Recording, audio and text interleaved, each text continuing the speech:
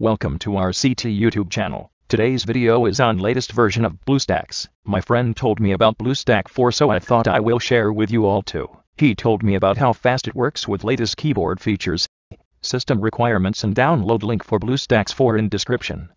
See how to set up the keys.